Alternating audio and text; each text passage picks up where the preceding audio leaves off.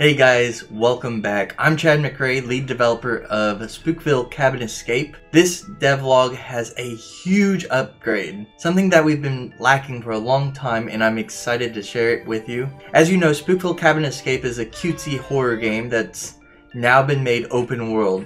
There's a huge environment to explore, and while you're exploring, you may come across a few resources, things like wood, stone, and components that you can collect to bring back to your cabin to build up its defenses against the scarecrow's minions like the giant spiders and the werewolves. I've been working on this a long time to really make it feel good. I learned a lot in random item spawn generation. I added some polish to the UI that when you collect the images, they have a little particle effect that gets attracted to the UI element that represents the resource.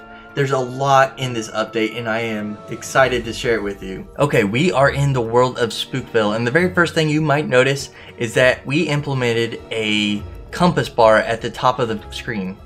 And this is where points of interest and navigation, currently I've got all the other points of interest hidden because there's going to be an achievement when you discover all of the points of interest. So part of this compass system is also a map, because the world is quite large, and so pressing M on the keyboard will open up the map.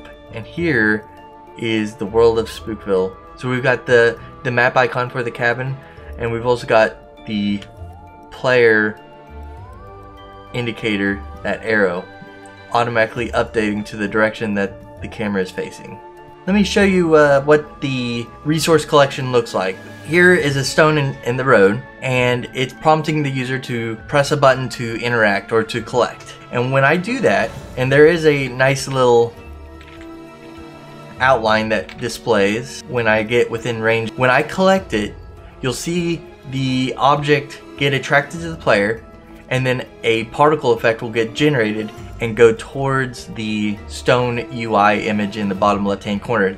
Let me know if it's a little too big. We are within range. I'm going to collect it, and there we go. So each resource will have a random amount associated with it. We introduced this mechanic very early on in the game. It's actually one of the very first objectives. So again, I come up to collect. These resources only have one each for the tutorial.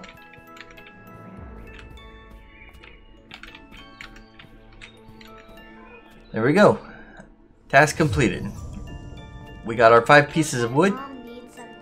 We should take the wood back to Mom.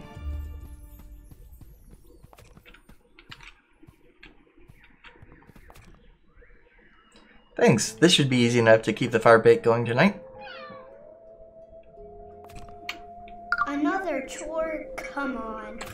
Yeah, that's one of Cohen's new favorite lines in the game. So we can go back out and start collecting some firewood. The resources are not always going to be as easy as that to find. Like I said, I've created an algorithm to scatter them across the world. As you're exploring, you'll be able to find these and just pick them up, which go into your inventory. So let me show you kind of how I debug that. You'll see these little props in and out of Spookville devlogs. They will all be hidden in the final product. But I want to show you kind of my mindset of how I debug and troubleshoot new mechanics.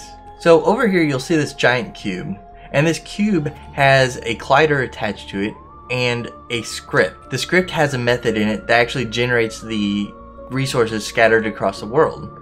And what I was doing is I was just using the onTrigger event to fire off that method so that I can test how many resources actually get spawned and what their distribution across the world looks like.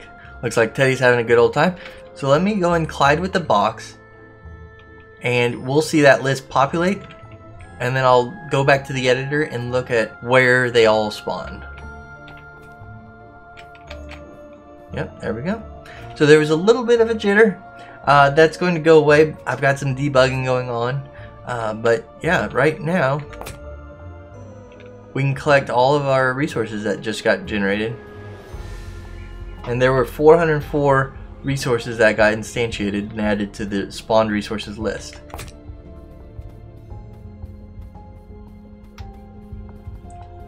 As you can see, they're just spawned throughout the world randomly. So these systems are going to really amp up the gameplay time that the game has. You'll want to collect these resources to build up your defenses, because when night falls and those evil spiders or werewolves come to attack, you're going to want all the help you can get. There's so much we can do with this system, and I'm excited to keep going and sharing more with you, especially building up the defenses of the cabin. What I want this to do is to make this a game that you enjoy. I know Cohen enjoys recording his voice, his lines. There's been a couple of occasions where I've just handed him the controller and just let him play Spookville, and it's so exciting to watch him just sit for an hour or two while he's playing the game that we're making together. So I feel like we found our niche, we found what we're good at, and now it's just putting it all together. We're no longer creating systems, but we're actually creating gameplay, and that's the most exciting thing, is that we're on the right trend to completing the game that we started building last year. So with that, I'll leave you. Thank you for joining, and I'll catch you in the next one.